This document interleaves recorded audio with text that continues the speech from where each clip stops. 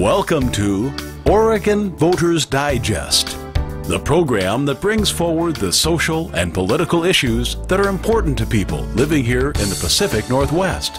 And now, your host, Bruce Broussard. You're on. Crew, often absent during key time. Rudy Crew, the education czar, if you will, here in the state of Oregon. Well, there's been a great deal about the education system here in the state of Oregon. And hey, we're going to have quite a discussion today. And as usual, You Choose Education Forum. I mean, I'm so excited about the fact that we have joined forces with the You Choose group. And we just happen to have one of their principal person with us, and I'm talking about Chana Cox, and she's going to be with us, and we've got a guest. We're going to go on, and I'm going to give her the opportunity to introduce our guest. And I'm just going to read a couple of things here that we're going to be pretty well focusing on. But I guess the headline, from Oregon standpoint, from You Choose from the Education Forum, will be: Will Governor Kitzhaber's plan to improve education in Oregon actually work? That's the question mark. That's the discussion. And here are some of the areas that we'll probably be covering during this discussion. Will the new Common Core standards make education in Oregon better? Will Rudy Crew's resignation significantly impair the governor's plans? Can educational excellence be achieved by regulations from Salem? And I tell you, there's all sorts of things. I mean, when you start thinking about education in the state of Oregon, in fact, education around the country for that matter, people are so confused. We're going to try to keep it such that you can understand where we're coming from. And that's why I'm so excited about the fact that You Choose were able to go in there and get the facts, get the background. And so we're going to get a discussion. But at the same time, when we talk about this whole idea of where we're going from here, we're going to talk about where we've been, where we're going, and also maybe talk about some solutions to the problem. That's the key. Too often you have discussions, but there are no solutions. And it's very, very important for our futures that we, in fact, we educate our society, especially our young folks. We're getting at that point in life. Like myself, I'd like to pass that baton, but whether or not I'm going to be able to retire successfully, that is a question mark that I have, and I'm very concerned about. Okay, so with that, I'm going to have Chana now just come on in and kind of maybe just do a little brief on You Choose again, let them know what we're talking about and why. You Choose Education Forum, yes, you know, is devoted to educating people on basically political and economic and educational issues from the perspective of limited constitutional government and individual responsibility and freedom.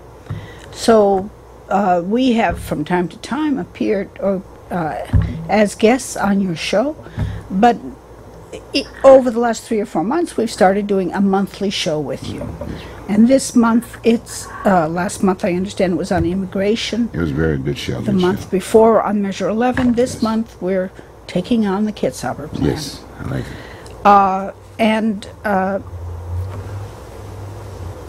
I would like to introduce our expert speaker, yes. Don. I mean, I'm a college professor in political theory, but Don here has spent 35 years in the system. He's got a doctorate. He's taught at the college level, but he has taught in the schools. He's been a very important voice in the Baltimore curriculum experiments, attempting to improve the Baltimore school systems, which are probably as bad as the Oregon school system. And he came to Oregon, I believe, to be an administrator for what, Arthur Academy? Yes, for the Arthur Academy Charter School. Oh, charter school, okay. Yes.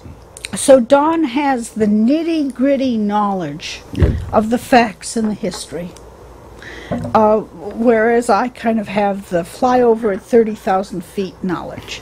But it's good, dude. Sometimes you need it. So let's start with the flyover.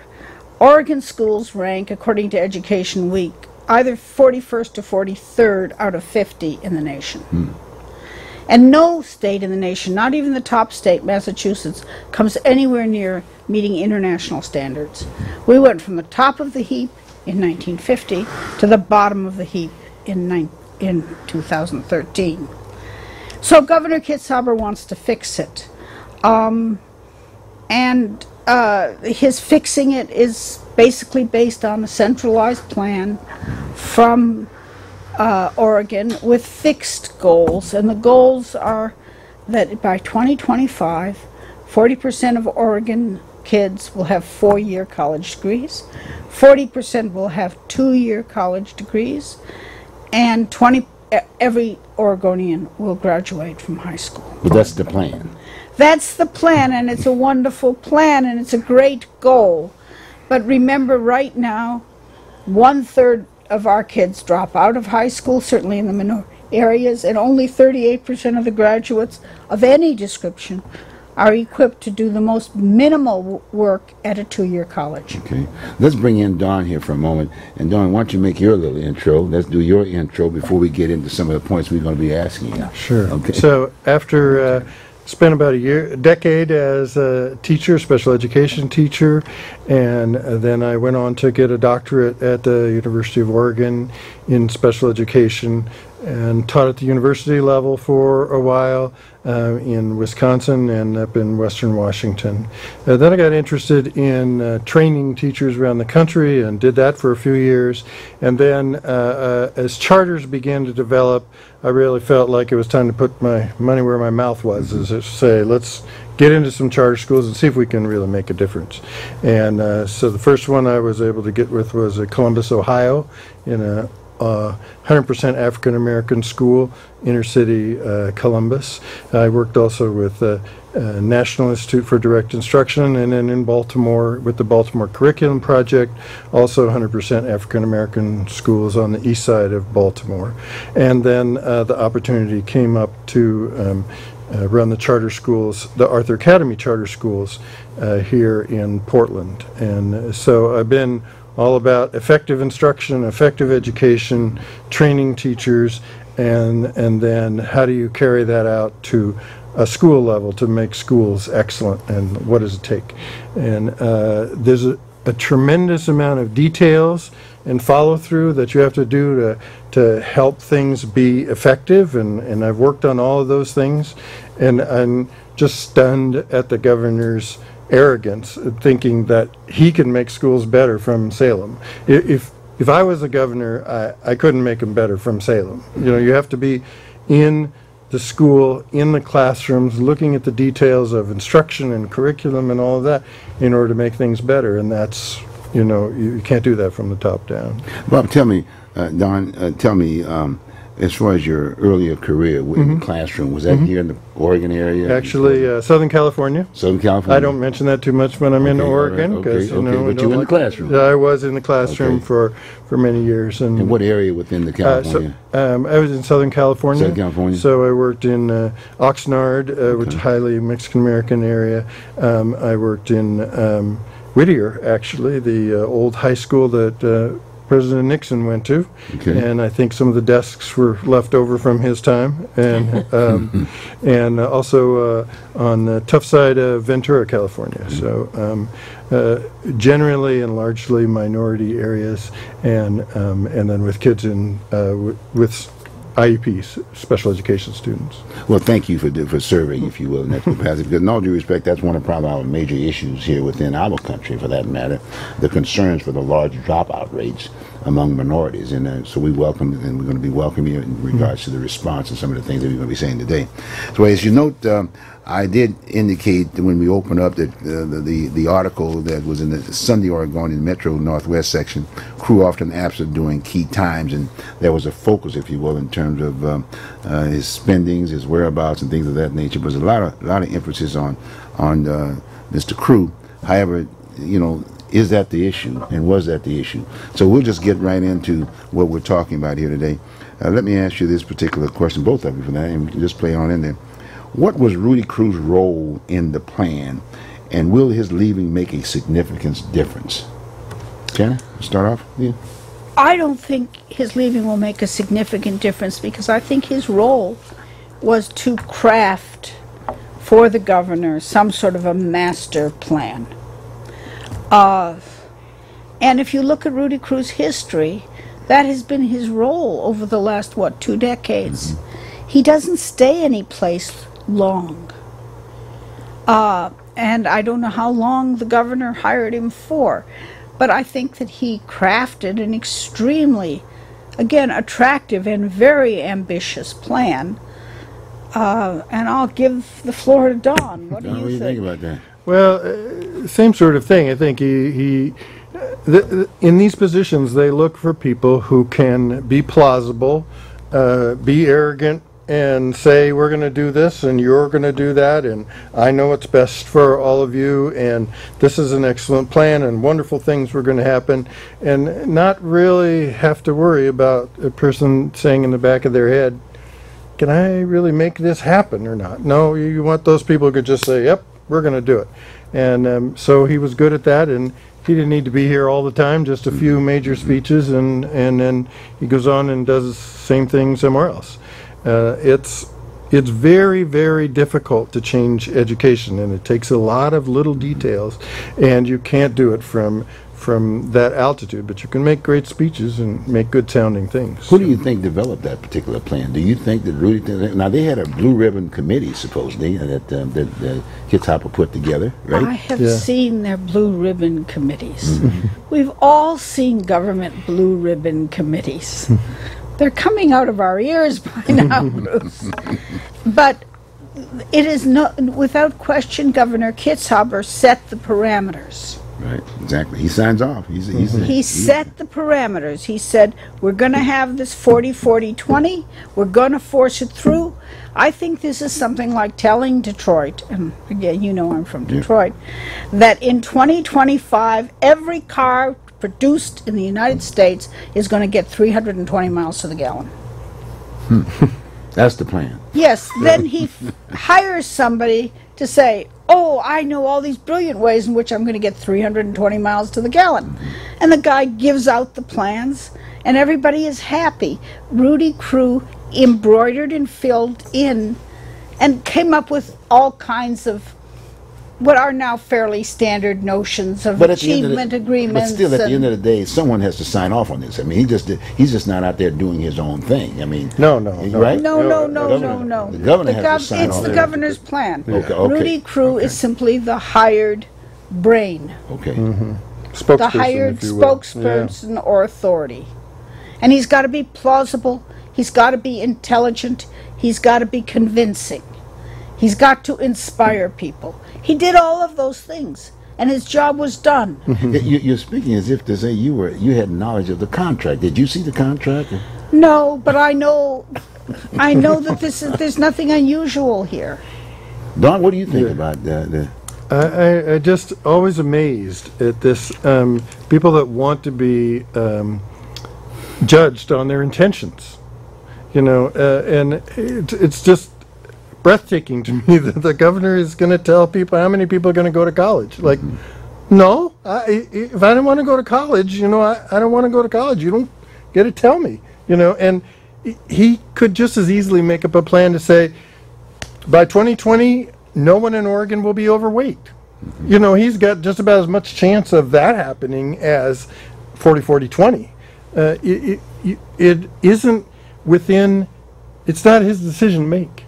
If we had more kids who were more successful all the way along in school, maybe more of them would choose to go to college, but maybe more of them would go to voc tech schools. Maybe more of them would start businesses of their own.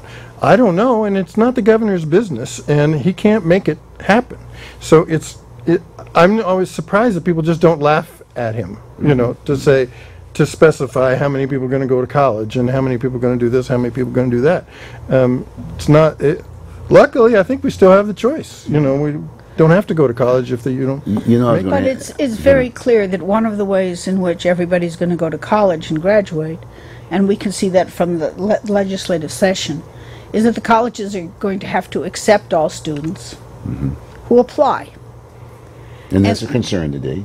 Yes, and so what happens is that the colleges more and more, and I know this is as somebody who taught at Lewis and Clark, and I know it from people who've taught at Reed, not just, the community colleges.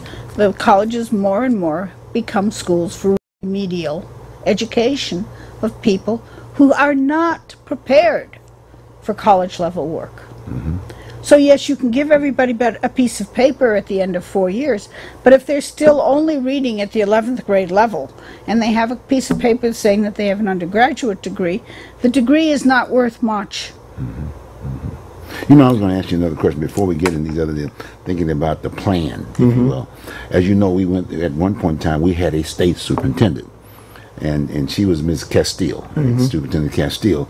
And when that transition happened, I would have thought that she would have been a part of that Blue Ribbon Committee, just to pass the baton, and asked her what her plan was before she was exited out of the system. But we got none of that. And I thought maybe that would have been critical, if you will, to kind of compare the notes, so to speak. Well, this is where we are at this point in time, but this is what we're going to do, et cetera, et cetera. But I didn't see the plan.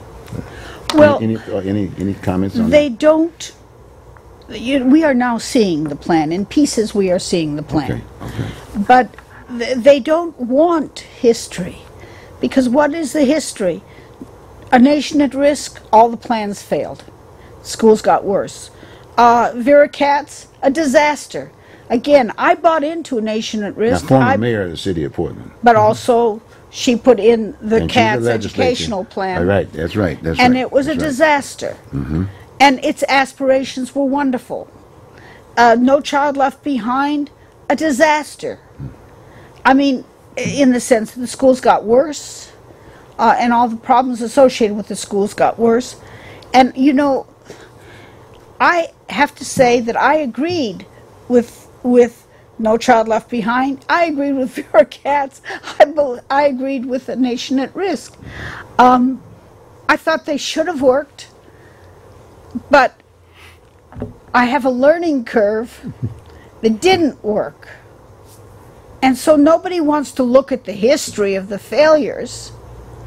They just want to advance a new plan. That sounds good. That sounds good. It's exactly what Don said. This is not, as so much in our government, people are not going to be judged by their fruit. We are not going to know them by their fruit or their achievements. We're going to know them by their intentions. Did you like to add on, Don? Yeah, I just, here's the thing about, you know, the idea of setting these standards, right? If you think about it, it implies that there's some latent ability in there. It sounds like there's schools that are saying, oh, Governor, oh, you want us to try hard. Oh, okay, well, we'll start trying hard now. We'll do better, you know. They're doing as well as they know how to do, right? It reminds me of, you know, Detroit. Speaking of Detroit, back in the 70s, you know. They didn't know how to make cars as good as the Japanese did. And they were making them as good as they could. Government edicts wouldn't have changed it. But Japanese cars came in, people started buying those, they started losing, and pretty soon they started thinking about new and different ways. But they had the freedom to try new and different things. We don't have freedom. We have less freedom now in education than we used to have. Much less freedom than we had when I started in education 30 years ago. You have to do what's told. And so if you think this is a stupid idea, it doesn't matter. You have to do it. And so less freedom, less innovation, and a harder job. They don't know how to do better. We're not going to get something by the governor telling them they got to do better. We're going to get something by people trying new and different things. My personal belief is what matters is kindergarten and first grade. There's an 88% chance, if you do poorly in first grade, if you're in the bottom quartile in reading in first grade, that correlates to your achievement in 12th grade, 88%. Really? The problem is already set in those first couple, 3 years when kids aren't taught how to read well.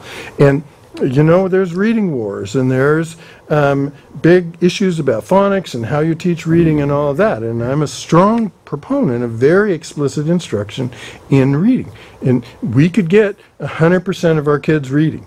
And that doesn't happen very many places. We used to. Well, in our schools. Yes, but also our literacy rate at the beginning of the 20th century, when the schools were poor, the illiteracy rate was much higher than it is today in every community, including the minority community. The Catholic schools, they said, 100% of the kids are going to read, and they did read. We used to be able to do it. It's these educational techniques that developed in the 30s, 40s, 50s, and then metastasized in the 60s. Where did comprehension leave out? Let me follow up on this one, and I'll come back to that. But it's really critical to understand that if parents are given a choice, and a school doesn't teach a kid to read in first or second grade, parents are smart enough to know that, and they can take them over to some other school that does. And right away, our schools would improve, because you're not going to make it as a school if you don't teach kids beginning reading. And once they can read and do some math facts and do some computation and all those other, a lot more can come after that. But parents are way better at enforcing, and the free market is way better at enforcing quality than the government is. Part of what government regulations do, and people forget this, but it applies everywhere. When the government sets a regulation, you're subject to that regulation. You don't have to be good. All you have to do is meet the government rules. I did what the government told me, so I'm okay. In the free market, doesn't matter what you do. If the guy down the street can do something better, you're going to lose market to that. And so there's a constant competition to get better. Education hasn't gotten better in 50 years because there isn't any competition, because there's only one system. So, and where there has been competition, where there have been charter schools, the charter schools don't all do better, but many of them do. Certainly the no excuses charter schools, we know that now with a lot of data.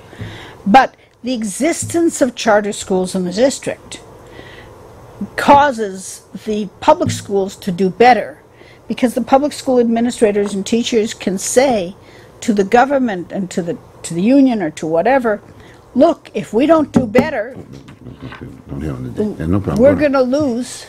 We're going to lose to these charter schools. But charter schools are also considered public schools. They are public schools. Yeah, they're not a separate entity, but like I said. So what is the difference? Have a little bit of, what charter schools have is some freedom to do things differently. So you don't have to, for instance, promote. So do social promotion if you choose not to. You can use a different curriculum than the district uses. If the one that they're using isn't working, you can use something different, and that's what we did in our other academies. We used different kind of curriculum. You can train teachers differently. You can set up different expectations. One of the wonderful things is that you can set an expectation, for instance, that the kids do their work, right? And put some consequences behind that until, if you have parents who don't want to make their kids do their work and don't care about that, they take their kids elsewhere because you're too much trouble. Right? And that's school choice. Is okay, this is a school for kids who are going to work hard and learn, right? You can't do that in the public school, right? You have to go to the lowest common denominator. You can't do any more discipline than the most permissive parent will allow, because they're forced to be there. So you can't have good discipline. Do you want to explain, just because some people might not know, what social promotion is? Oh, social promotion, just the idea that you have to go up a grade every year, regardless of what you've learned or haven't learned. And that's what we've been doing in this present system? Yes. Yes, yeah. I mean, very, very rarely. And there's, interestingly enough, there's research that shows that it doesn't do much good to hold kids back, but that's because we always hold kids back too late. So they go through a whole year, or say all of their second grade, they don't get anything, because they should be in first grade. And then we retain them in second grade. Well, it doesn't do any good. And they need to be back in first grade material. And so if you put kids at a level where they have the skills necessary, and then the teacher brings everybody up together, you can keep kids on track. But you have to occasionally make exceptions. If somebody's not making it, they get another year to work on that. So freedom to do lots of different things. And, of course, freedom to let teachers go if they're not doing a good job. And those things in charter schools and give you the freedom to be better. So charter schools actually can let teachers go if they're not doing a good job? Absolutely. And are they Because certified? regular Are they public certified? schools. Yes, are they That depends on the state, doesn't The current law in Oregon says half of them have to be certified, half not, in a given school, and in a given what's the charter definition school. of the have-nots in terms of? Oh, so they have a bachelor's degree, Okay. and they passed the tests, and Okay, they did okay. that sort of stuff, but they didn't, Not they didn't teacher spend certificate. 2 years sitting in classes. Okay, okay. And the test results since 1947 or 57 have indicated that while there's a tremendous range of talent in teachers who have the college, the master's degree, there is a tremendous range of talent of people who teach who don't have the master's degree. I'm not making this clear. There is no significant difference between the people on the whole who have the master's degree in teaching as teachers and the people who don't. So some of our best teachers now have come out of Teach for America. None of those kids have more than 6 weeks of teacher training. They have 4-year college degrees from the best colleges in the country. They're very, Teach for America kids are really smart.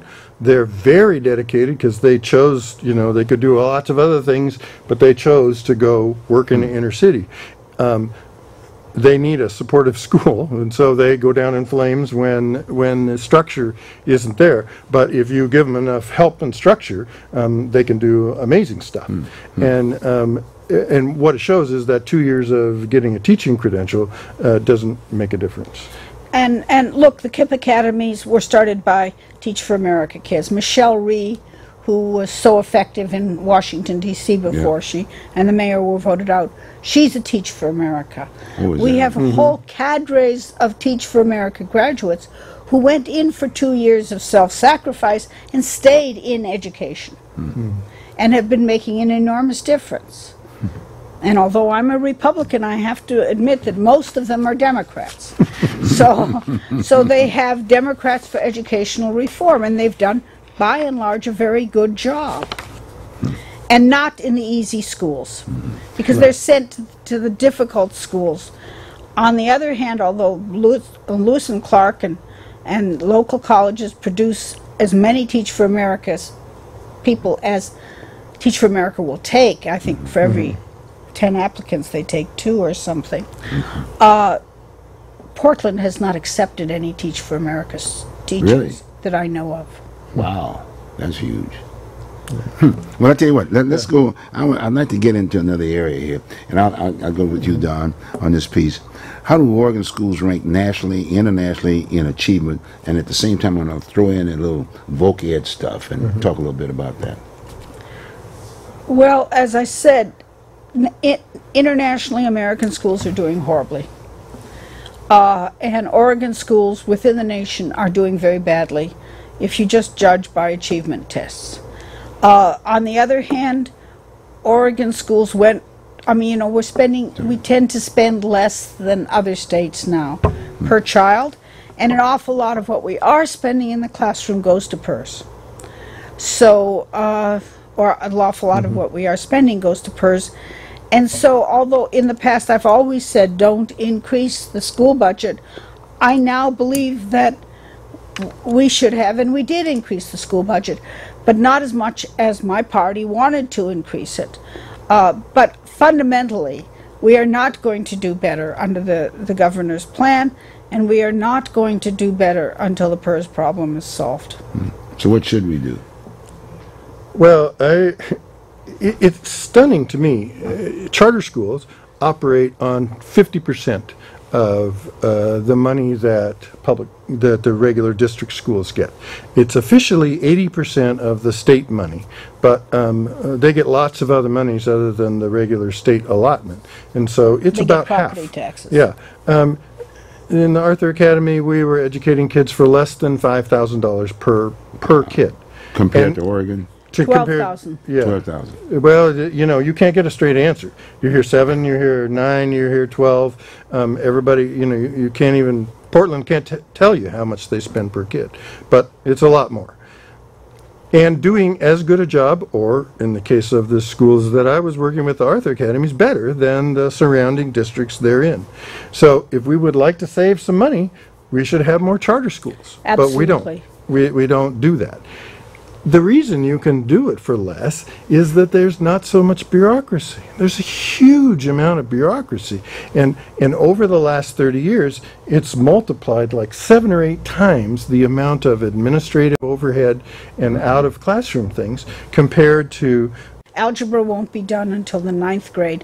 And what we're seeing is, under No Child Left Behind, is that what was done and called algebra had nothing to do with algebra, because 10% of the kids were ready for algebra. And you can go into the reading. I just get very emotional on this. Well, the thing is, again, standards are well and good, and we can argue. There's a lot of controversy about the set of standards. But really, if you want to make something better, you have to start from the ground up. You have to say, what can we do in first grade? What can we accomplish that's reasonable, that we can do, and set a standard for that. And then once you achieve that, then you can maybe do the next one. But you have to do it in your school with your teachers, and somebody can't from up here say you're going to hit that mark. Here's the thing. NCLB, the No Child Left Behind, was supposed to this year, everybody was supposed to be 100% proficient. That was the goal. There, it was going to no one would be left behind. Everybody would. Well, we didn't get there. Yeah. A.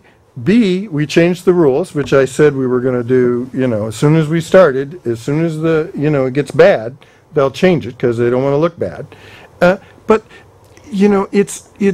we couldn't do it with those standards, and so now we're going to try to make more rigorous ones. Well, if you can't do it, you can't do it. It doesn't matter what the standards are. Don, in something he has written, looks very closely at the reading standards. So, look, in like the 3rd grade, I know that there are like 72 different standards. Your report card is now going to be 72 things long. The teacher has to grade all of these things, send it home. It's crazy. It's a 5-page report card. But one of the standards, every one of the standards on reading is the child is supposed to understand and they have to be able to answer questions. None of the so they give you a puzzle, a little reading problem, and then you're supposed to answer the questions. And if you can answer the questions right, then you've passed the reading. But as Don pointed out, if you don't answer the questions right, there's no way of knowing whether you didn't understand or you couldn't read. Whereas it would be very easy to test them on reading directly. There is nothing in the standards which actually looks at whether that child is reading. The University of Oregon, they created a thing called Dibbles that's used all over the country. And they have kids read aloud from passages, and they count to see how many words they can read in a minute and how accurately they read. And they have standards for, fall, winter, and spring for first grade and second grade and kindergarten, and they can do that. Those are actual measurable things that kids can do. Nothing like that is in the Common Core. It's all about critical thinking. All about critical thinking. And here's what happens. You give a passage to a kid, and you ask some tricky questions that, he's a nice kid, but he doesn't, you can fool him pretty easy.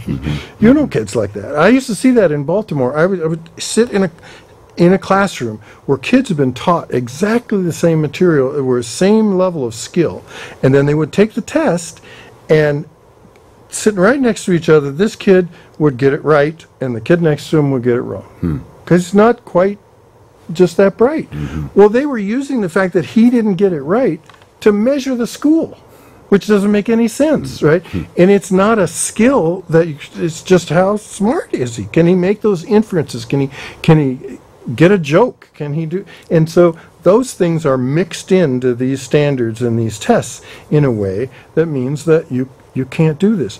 We can improve education, mind you, but you have to do it from the ground up. You have to do it, one school at a time. I've been thinking about... And you have to teach them to read. Right. You have to absolutely teach those fundamental skills. Yeah. Because what kids are learning, what we are all learning in this PC world, is to pass the test. You look at the multiple choice, and I know you say, what would a really stupid person who was very PC want me to say here? So what the student is doing is trying to not get up the right answer, even the answer the student thinks is correct, but the answer that the student thinks the teacher wants. Right. With the smartphone, right? One of the, I've got to take, excuse me, friends, but I've got to take 5 minutes to spend a little time on voc ed, bring it home here in Oregon. Yes. What comes to mind right off the bat is the Intel situation, the announcement they're going to build maybe double the size of Intel, i.e. electronics, high tech, and whatever. But I can see a number of voc ed stuff that's sitting up in there. And yet the announcement was we're going to have to go outside of Oregon, outside of this country, to find people to come over here and be employed. What's wrong with that picture? There's something wrong with that picture. Don, I want to take advantage of that with you. Voc ed. Talk about voc ed for a bit. well, it's two parts to that. Intel's jobs, a lot of them are high engineering, high math kind of stuff, way beyond my capability. And I know that there are kids who are smart enough to do that. Our problem is that by having monopoly schools where everybody has to do the exact same thing, we aren't letting those kids soar ahead and learn as fast as they can and really get to loving math and engineering and be ready for high challenging college stuff so they could do these kinds of jobs. How should they do that then? Well, you just have to let kids go. You have to have classes where not everybody can get into this class. Not everybody does that. When I was a big brother, I had a kid who won awards at the math Olympiad thing, right? He was way advanced. And when he went from 5th grade to 6th grade in the junior high, they would not let him take advanced math. He had to take the same math that every other 6th grader could. And he was like 3 years beyond that. And it's just we have this system that's rigid and set and won't do things and doesn't and has all these rules about, oh, we don't want to have special classes, we don't want to have, and so that's why we need choice in schools. We need schools of kids who love math and just zoom ahead and get some teachers in there that really know high level stuff and some people from Intel. So that's one part of it. If you're talking vocational training, if you're talking vocational training, I know kids who dropped out of high school. They dropped out in the 9th grade, and I thought they'll never go to college. But they did. Actually, they did wonderful on their SATs after not going to high school for 4 years because they wanted to fly airplanes. Now, in order to fly airplanes, or let's say work heavy equipment, or one of these kids wanted to weld. He just liked to make swords.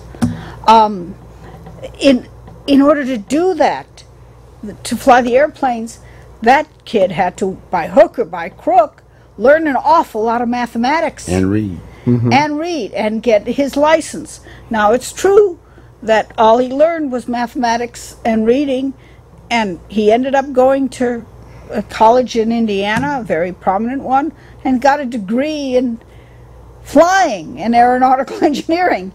But he did it without any high school. Because when you want to do something, and his cousin the welder got the associate's degree in this, when you want to do something, you will learn what is necessary to do it.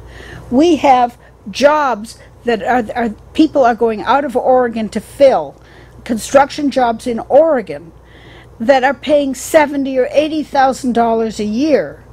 They don't require college degrees, but they require enough training to use high-tech equipment to be able to do those jobs. So vocational training is not a dead end. It's not for dummies.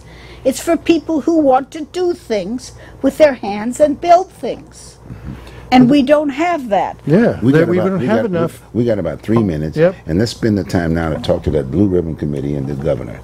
In all due respect, he probably wants to do the right thing, and the bottom line is I'm going to take advantage of the two of you to say, hey, now you're speaking to the governor. Tell him what he needs to do. Okay. Same thing Moses said. Okay. Let my people go. Oh. Let there be charter schools. Let the state spend all their time buying up these schools that are closing up Right. and rent them out to charter schools. And it's still public schools. They're still public schools. It's still public money. They're going to save money. They're going to have more variety. Talk to every superintendent.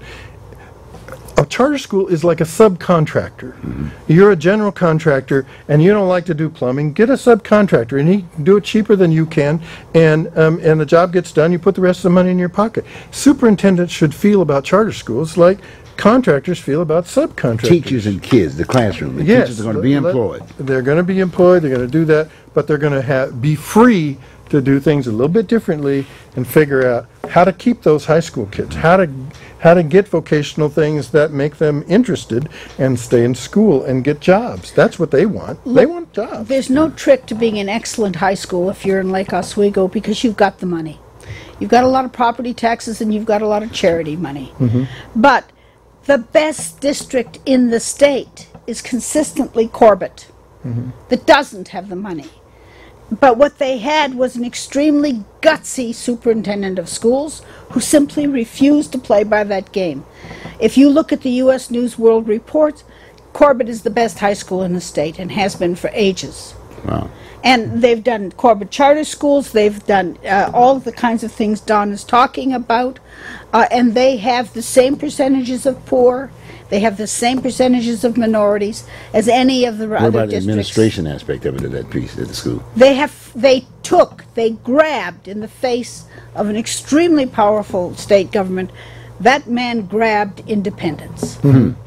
He said, I am not going to do it your way, and my county is going to support me. And he did the right thing. We need more Corbetts. Yeah, more independence, more freedom, more choice in school. Well, hey, on that particular note, I tell you what, I appreciate the fact that you've been here, both of you, and thanks again for You Choose. And I'd like to make the announcement of the fact I think our next episode for You Choose will be talking in regards to Stand Your Ground, a Trayvon Martin thing. We're going to try to make some sense of that, and we're going to probably put quite a panel, if you will, to discuss this Yes, issue. next month, You Choose and Bruce Broussard are going to take on the controversies and the issues of the Trayvon Martin, George Zimmerman case. Right. And I think we'll do it with a panel. We're in early stages, but and also the case keeps changing. I mean, what is Oh, current? yes. That's why we need that It month. just keeps changing. We need that month. But I think that we can bring to it something which other news organizations in Oregon Okay. don't bring to it. Thank you very much. Thank you again, Don. Appreciate you. it very much. Folks, thank you very much. And for your friends and folks out there, let them know about the program. You can get us all on YouTube, and you know about the repeat on Tuesdays and Fridays. Take care, have a good day, and stay cool.